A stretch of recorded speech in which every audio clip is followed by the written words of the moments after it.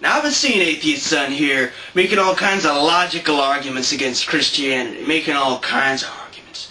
And what I see happening is I see, Christians turning away because they're getting bombarded by all this science and logic and stuff like that. And so they start turning away.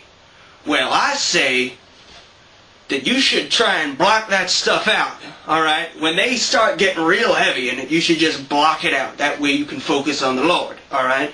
So what I suggest, it always works for me, okay? Whenever you start to feel that doubt, kind of rising up in you, you know what I mean? When you feel the doubt kind of just coming over you, you feel those seeds of doubt being planted in your head, whenever you feel that feeling come over you, you just stop what you're doing, alright, just stop what you're doing right there, and just close your eyes, and plug your ears, and just say, Jesus, Jesus, Jesus, over and over and over. You just chant, Jesus, Jesus, Jesus, and then you just keep doing that until all the doubt just fades away.